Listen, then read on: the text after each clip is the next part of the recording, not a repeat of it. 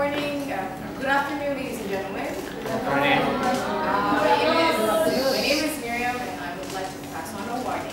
So, if you go to Saudi Arabia, just make sure you don't smile to strangers or people you don't know, especially for those who are not your spouse or partner, or just they're not family members. Do you know why? It's because smiling causes our workers abroad all these things. Yeah, so I think you've heard about these people. So they are the PKI, or Indonesian workers abroad. Of course, it's not because of smiling they get all these punishments or violated in Saudi Arabia and other countries. I will get back to that later.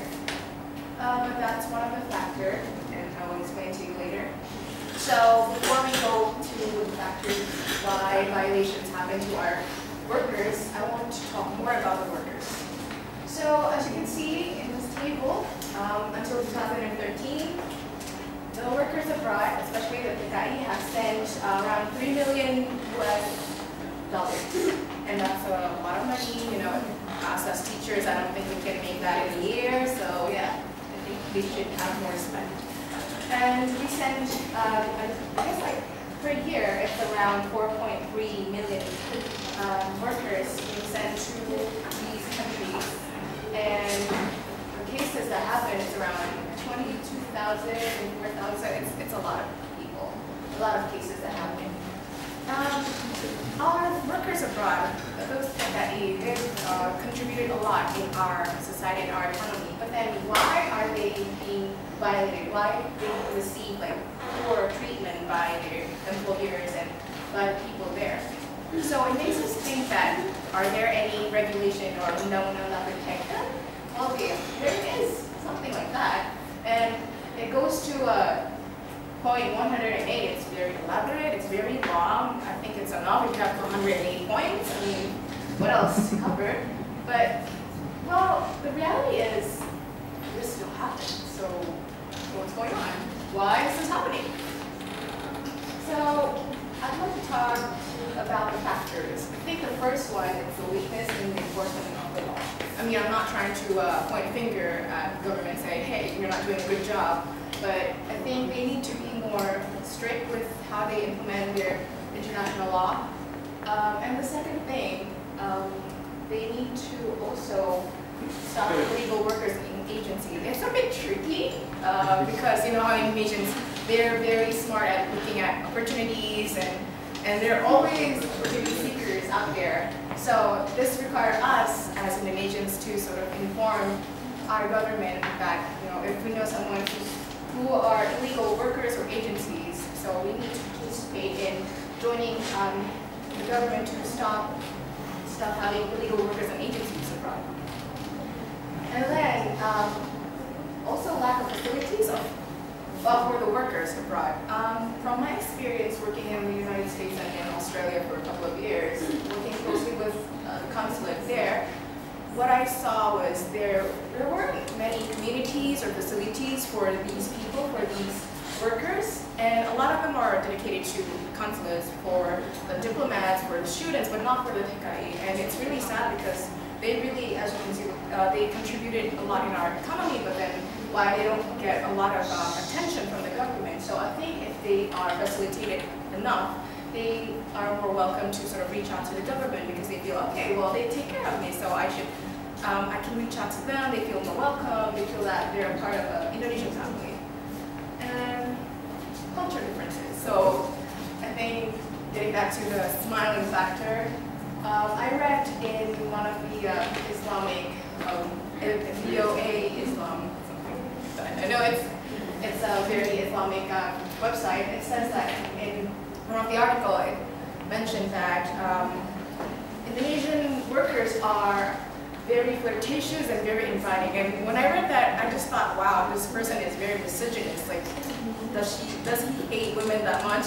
But then after I read the whole article, I understood that he meant that there is this culture difference between Indonesia and Saudi Arabia, that you cannot just smile to people people there because that's a different gesture. They would understand that as a different gesture. Like here, when we have Western men opening doors for Asian women, they will feel like, oh, you know, he likes me, but then it's actually, you know, it's just a polite way. It's for Indonesian, if you smile to people, it's just politeness and friendliness, but for them, it's not common. So we need to be careful with how you treat people abroad. And then there's also a lack of respect that's happening in Indonesia among Indonesian people. Like, for example, when we treat our maid at home, we just call them like, nah, and like, we don't really respect them much. We could just call them, and we don't really give them any respect. We just feel that because they're our maid, because they're from the lower social class, we can treat them in any way we want. And because they don't have any leverage to our life, we feel that there's nothing that we can gain from helping them. So because there's no, we don't feel that there's something important in helping them. That's why we tend to dismiss the case. So what are the solutions? So I have 3 solutions that I can offer. The first one, well, we should have a trade embargo as a consequence of the violation of the law. So those countries who want to have a trade with Indonesia, they should abide the law that we set up for our workers, or else, well, then they just have to say bye-bye, no more trade with Indonesia. And then the second thing, we need to equip our workers with more working skills.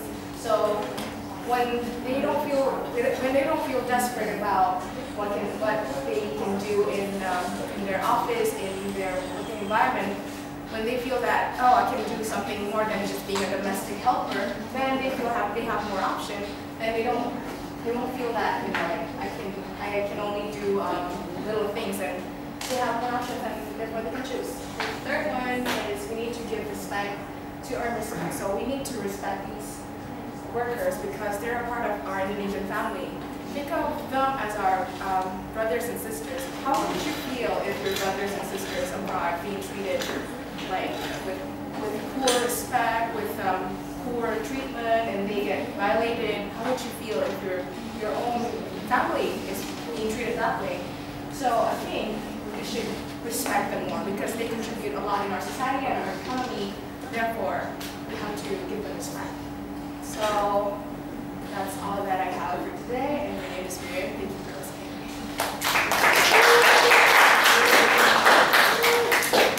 Any questions?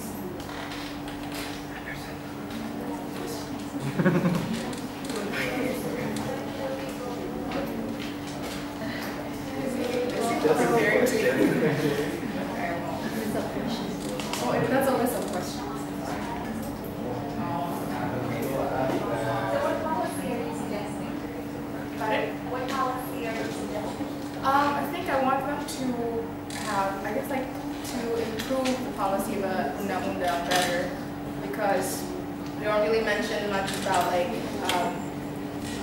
giving facilities. They just talk more about how people, what's the consequences that people get when they violate our workers, and then about what kind of rights they have, and all those things, but not like something that is more applicable, like, for example, like having a community, you know, having like facilities like maybe housings or a group of people who can take care of these people. So I think like to improve the application of the undang-undang would be a better way as a solution. Would be to give them a community, to give them facilities like doctors, or to give them just like a home for them abroad.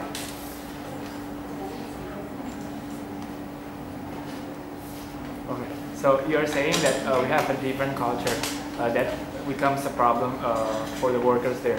So what are you suggesting for us to help those workers? I mean, the future workers there, and also the workers who are already there. They need to be educated enough with, you know, like culture, education, like, you know, when I guess it's not important for people in Saudi Arabia to smile to their employers, so just don't smile. So there is no education right now for. I think a lot of people, even like in multinational companies, they're not aware of like giving their employees culture education. Like if like Coca-Cola doesn't give that kind of education to their workers, I bet these kind of like agency wouldn't even like think about that too. Okay. Yeah. Got it. Thank you.